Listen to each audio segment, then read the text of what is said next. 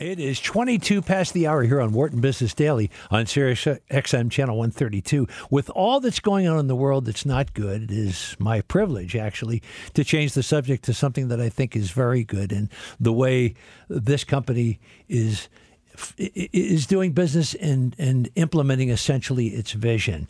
You might have heard of Diversity Incorporated. There was a book out last year, This Is Not That. They say their mission is to bring education and clarity to the business benefits of diversity. Their CEO is Carolynn Johnson. Ms. Johnson, good morning. You're in studio. Thanks for making time for us. And thank you for having me. Well, what brings you to Wharton today? What are you going to be doing here? Oh, so I will be spending the entire day here, and by an invitation from Dr. Stephanie Creary and Dr. Nancy Rothbard, I'll be doing a lecture series this evening. My day will culminate there on diversity and inclusion in the workplace. Wharton Business Daily, obviously we do a lot on diversity here.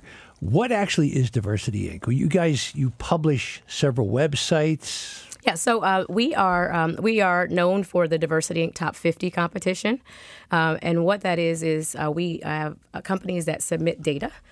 We look at 6 areas. We look at human capital metrics, so everything from gender to race to orientation to different abilities, and how the groups that we just talked about are situated throughout the company, also focusing on where they're situated within management. We also look at leadership accountability. So is this just something that's part of the culture, or are leaders really tuned into this topic to make sure that people are treated fairly? And the ways in which they're doing that from a best practice perspective. We also look at talent programs. We look at the different types of benefits that the company offers their employees. We look at supplier diversity. And new in 2019, we really started to take a deep dive into philanthropy. So where are your dollars going, and how is it helping the communities in which your company operates and which your suppliers do business in? How do we log on to you at Diversity Incorporated? Is it by subscription? Yep. So DiversityInc.com is a site where we talk about current events and how that impacts your workforce. And then we also have another website, DiversityIncBestPractices.com, and that's member-only content where we focus solely on diversity management content topics and webinars and meeting in a box tools that have facts and figures for you to use. So there's 2 different websites. One is like a diversity light topics, and then the other is a deeper dive for corporations to subscribe. We have so many areas I want to get to about companies who maybe talk a good game on diversity, which I think you ran into, what the numbers are, how the world is changing for the better, but that we still have perhaps 2 separate societies when we talk about racial diversity, which is only a part of your equation, I know. But let's begin by talking about you. You're from Dartmouth, aren't you? So I went to Rutgers. I got my MBA at Rutgers, and I did a management certification program at Dartmouth, where Dr. Ella Bell, she's actually a professor at Dartmouth now. She stood up a program called Ascent. And so in support of her, that effort, and both the Business School of Anderson and Dartmouth, I participated in the program. Why is your work important to you? I'm pushing 40, so as time goes on. I remember those days. Not well, though. So as time goes on, I think the answer changes. But at the core of it, I believe that everybody deserves an opportunity to compete, a fair opportunity to compete. And I believe that I have been given an opportunity and a platform and a voice to be able to make sure that everybody understands how they can contribute to that, even if they don't find themselves in that position. And so I don't like to talk about diversity as like the nice thing to do or the good thing to do. It's the profitable thing to do. It's the competitive thing to do. We don't have CEOs talking about this. We don't have companies giving us their data because it's warm and fuzzy. There are a lot of organizations that have connected better business return on investment to proper diversity and inclusion strategy. And so this is about profitability. This is not about the happy, nice, fuzzy, warm and fuzzy thing to do. But there is a tremendously powerful moral undercurrent to what you're doing. Absolutely. I had an opportunity to interview Arne Sorensen. He is the global CEO for Marriott, or Corporation International. And when you talk about the moral portion of it, Arne connects that to understanding your purpose. And so when you are in a position as he is, and you have an opportunity to touch so many people's lives and make them better, you go between understanding that it's profitable, but it's also the just and right moral thing to do as well. So yes, his words are not mine. But I mean, here we are in the year 2020. Mm-hmm. African American wealth is 1/10 of what white wealth is. Mm-hmm. You've got two candidates out there. One is Michael Bloomberg is saying, hey, that's a big deal. That's one of my priorities. I want to do something about that. Right. You've got Bernie Sanders saying that racism is boiled into our institutions. Right. Is that why the wheel is turning so slowly? I think there's a lot to be said about what people are saying, but there's more to be said and more importance around understanding the numbers, right? And so if you think about it, according to a September 9th Washington Post article, it was in 2019, more than half of new entrants to the workforce are non-white. And if you think about the workforce, women are more than 50% of the workforce. And if you think about degrees, whether you're looking at bachelor's degrees, master's degrees, or PhDs, for the first time, women in the workforce have more PhDs, bachelor's degrees, and master's degrees than men. And so it's not about so much as focusing on the past, but it's also understanding what does the workforce look like right now? And what is your reputation with that particular group or those groups that we just talked about? And how are you going to manage your reputation with those groups so that they want to come work for you and stay working for you? So that's the business side of it. You know, when we talk about racism and all this other stuff, that's the side that allows people to treat this as an emotional topic, but it's not emotion. At the end of the day, it's all about business and profitability. I want to dig deeper a little bit into some of the rougher issues to discuss. Mm-hmm. But beyond that, let's start with the success stories. Talk about some of what Diversity Inc. has done. Sure. So I think we have been doing an outstanding job under the leadership of Luke Visconti, who is our founder. So he named me CEO last year in 2019 at our Top 50 event. I've been with the company for 17 years. And so Luke, let me tell you a little about him. Yeah. Luke is an entrepreneur. He's a veteran. He was a Navy helicopter pilot. He got his commission with the Marines. And so he really does understand the lack of understanding between the two groups. So he can help, let's talk about, where power sits. It sits with white men. So he can help white men understand what's in it for them. Again, always going back to profitability. And so Luke, I believe, through the work that he has done in a very unapologetic and direct way, has really gotten people to understand why transparency in the numbers is important, and that's the only way that you gain and maintain trust.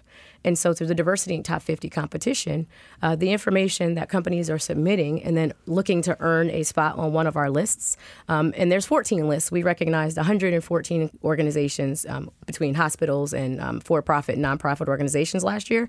They are looking for a better understanding of where they benchmark against their competition, whether it be by industry or company size. But they're also developing and maintaining that reputation around being a company that values transparency.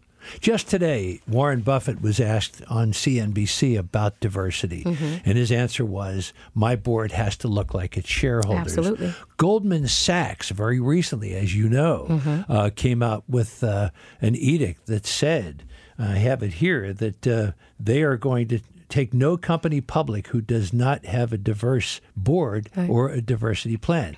You've made big strides. We have, yes, we have. As a business community, we have. But again, when you're talking about these major brands that control the way business is done in this world, again, they have been able to tie it back to research that supports that it's about profitability. And so we are actually, for the first time in 2020, actually looking at the makeup of your board of directors. So there was a time when people would say, oh, well, we have women or we have, different races. Okay, but now we're taking it a step further. So what committees are those board members on? So are they on compensation, audit? Like what power on that board do they actually have? Or are they simply there to be the gender or ethnic diversity on your board? See, I think you hit the nail on the head, because it's great to hear Goldman Sachs and Warren Buffett say all these wonderful things, but what are the numbers and who's watching? And when you and that's why competing year over year is important, because you can separate the organizations that look at this purely as a PR effort versus a true business imperative. And so that's why I believe when you talk about the impact that Diversity Inc. has had on this space over the past 20 years, we've gotten people a lot more comfortable and used to being measured. Do you have any data that you can share with us on how diversity ties to profit? Sure. So this is where the Korn Ferries and the McKinseys and the Peterson Institutes of the world come in, because I can give you my perspective based on information that is being submitted through the competition. But they actually, using publicly available information, can tie the fact that companies that have more women in their executive leadership do not have as many discrimination lawsuits, that governance is treated differently and is done better. And so I would say that there, while I can give you best practices from the DiversityInc Top 50 competition and the data that we get from that, you have organizations that are really using publicly available information for all organizations to show you why diversity is good for profitability. What do you think is the toughest challenge for employees and managers today, people who are operating businesses in 2020? I would say understanding each other's differences. And being comfortable with that. And so with so many things, when you talk about the election and you talk about all of the topics that are being discussed, people have to realize that this is an emotional topic, right? While it's definitely tied to profitability and should always be treated as such, when you're talking about the things that people deserve that they're not getting, or access that they should have that they don't have, it's emotional. And I think that is probably one of the hardest things, or one of the hardest things to talk about at work when there are already so many other competing priorities. You mentioned politics. What's your take on Pete Buttigieg? I think that I love how direct he is. I love how he treats the ways in which people come at him with a sense of humor, and that he is always able to tie it back to the numbers. So that's my take on Pete Buttigieg. I think it's a good take, but unapologetically, what's his husband's name is Chasten, and they unapologetically kiss, which caused people like Rush Limbaugh to go ballistic. Yeah. And, the world is changing before us. Yeah, I think that kind of goes back to why this is sometimes a sensitive topic at work, because people are not willing to conform the way they were to whatever the culture was or the expectations of the majority was. And I think he is a perfect example, as were others who graced the stage at one point in time, who may no longer be there, that their authenticity should not be challenged because it's different than what you're used to. I want to get to an area that I don't know that you'll be comfortable with, but I spent my whole life as a white male. Okay.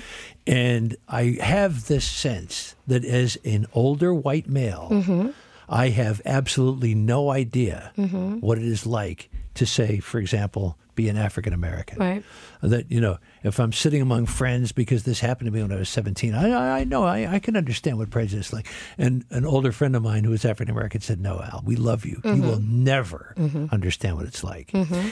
Is white-dominated corporate America, do they have a clear-cut understanding of what an African American goes through every day? I would tell you that it's impossible for me to say that. I can, however, give you some examples of leaders that we're all familiar with that talk about how they got a better understanding. You'll never understand it 100%, just like I'll never understand what it is to be a white man, right? You can tell me and I can listen to you, but I'll never know. But I think the answer there is that you have an appetite to understand, and that you are willing to hear it and not be offended by it. And so I think that's the start of it. And it all begins with who you have around you. So if the only people that you want to surround yourself with are people who will tell you what they believe you want to hear or keep the truth from you, you're never going to have the best understanding. But if you're Randall Stevenson, the CEO of AT&T, you'll make sure that your board has proper representation of what you want your company to look like, which is really what the United States right now looks like if you're managing this appropriately. And you'll make sure that your executive leadership team are people that will come to you and share information with you, perspectives that you might not have, or perspectives that you never even thought about. But you also have to make sure that you are honest enough with yourself to say you don't know, and you have to be well-read. There's more than enough research out there, more than enough books, so that the answer is never acceptable. I don't know that this is, and then fill in the blank. You have to have a connection with people if you're going to properly lead people. We are talking to the impressive Carolynn Johnson, CEO of Diversity Incorporated. I love that answer, and I love that you're really high on ATT, aren't you? So Diversity Inc., I don't I don't particularly have a favorite company. It's all about the data, right? And so the 6 areas that we just talked about, if they are doing a good job comparatively to the other companies that submit data, and they're sharing what they're doing, then it gives me an opportunity to talk about them. So AT&T in 2019 was our #1 company. Some other companies that are on the list, just so you get an understanding of the trust that these companies have in Diversity Inc. You have AT&T, you have Johnson & Johnson, Comcast, who's right in your backyard here. They are. You have ADP, you have pharmaceutical companies, you have Sodexo. I know that Dr. Rohini Anand, who's now retired, just was with Stephanie late last year talking about global diversity. And so you've got Sanofi, you've got Novartis, you've got some really blue chip organizations that are on our list. So I don't have a favorite. I just know they give us our data and they share their best practices with us. And I'm loving the stories you're telling, and I want to make us a little uncomfortable. I think in order to talk about these things, America has to get a little bit icky, because you've really got to bring some of these things to the surface. And I love the work. I love the way ATT responded. But you used the term appetite to understand. Yes. Do you have a sense that most of corporate America, dominated by white males, have an appetite to understand? I think that, again, using someone else's words, just because I am not a white male, right? We hosted our first ever Women of Color and Their Allies event in October of 2018. And the head of Sanofi Genzyme came a white male. And he was talking about his aha moment, right? And what stood out to me was that when he talked about the moment he got it, it wasn't about emotion, but the person, her name is Christina Santos, she presented it as any other business topic. And so when we talk about people's appetite, we have to make sure we're very strategic in what we're feeding them. And so it has to be about numbers always. It has to be about what the goals of the business are. It has to be aligned. And so I can't fault someone for not having a clear understanding or wanting to know more if it's not being presented in a way that is in line with what they've talked about are their goals. And so when you're deciding where you're going to go work, and that's also another reason why I am very excited about what I've done for the last 17 years. It is not just about people in the workforce now. It's about people who are, paying for college and taking out those loans and working on going on to the next stage of their life. I want them to understand the best places to go work for them, not because a company is recruiting them heavily and has, people on campus all the time, but is this best for you? Will you get the opportunity to compete fairly by going to work at these companies? That's what the other side of this is. So helping companies be their best, yes, but also making sure that people have an opportunity to be their best as an individual is also one of my main focuses and why I do this work. I broke into the news business decades ago when politicians and other well-meaning people were trying to do the best they can by sometimes coming up with things that maybe weren't the best. Affirmative action, did it work? I'd say it did work, but you have to think about who the primary beneficiaries were of affirmative action.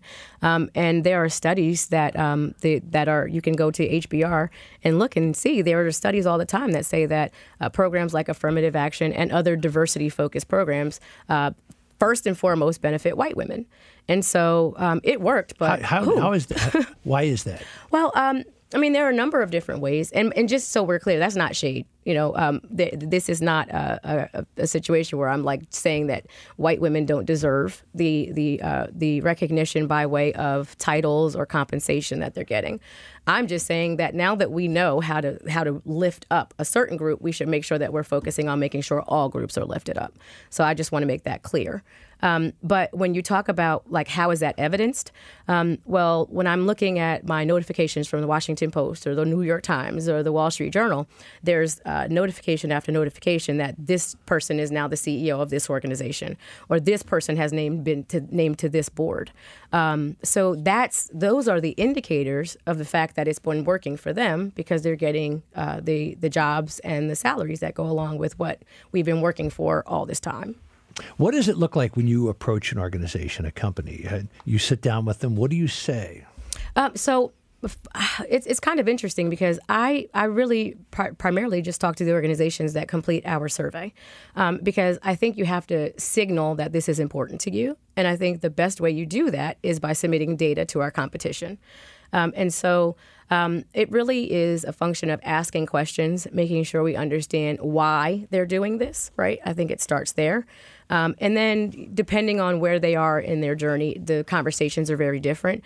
But I very rarely will go and ask a company, oh, why are you doing this, doing that? I will talk to the organizations that are submitting data to the competition first. You are called DiversityInc. Yes. Not incorporated. Yeah, Why? DiversityInc. So when Luke Visconti started the company, they were, we started as a website first, right? And so, they called it bootstrapping. So we started as a website first, and then we launched a magazine. That's actually why I was excited to work there, because there was a print publication that was associated.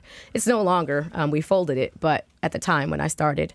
And so when you think about the diversity being something that is associated and should be focused as a business subject, that's why the name of the company is DiversityInc, because it's a business topic. Just a very short time left, probably half a minute. Okay. Can you give us a little preview on your lecture at Wharton today? Oh, wow. So we're going to talk about some of kind of what I talked about with you most recently is what we're going to focus on, making sure people understand what the workforce of tomorrow looks like, how to generate allies, that this is, as I said, an emotional topic. And so there has to be a level of vulnerability that you use when you're approaching it, and how you need to always focus on the numbers. And we don't need a business case to talk about why men should be leading organizations. So why do we need a business case to talk about why our workforce should be representative of a country? Are you disappointed that so far we see not a lot of minorities in the Democratic side of this presidential race? I'm not surprised, so I can't be disappointed. Yeah. How important is it to you that someone on the ticket be representative of Hispanic women, African American? Can I tell you, it's important to me that whoever is selected understands what it means to be fair to everyone. That's what I'm most focused on. An appetite to understand. Yes. You said. What a joy to talk to you. Carolynn Johnson, the CEO of Diversity Incorporated. Thank you so much for a very important discussion and for making your time with us. Oh, thank you for having me. Well, the privilege is mine.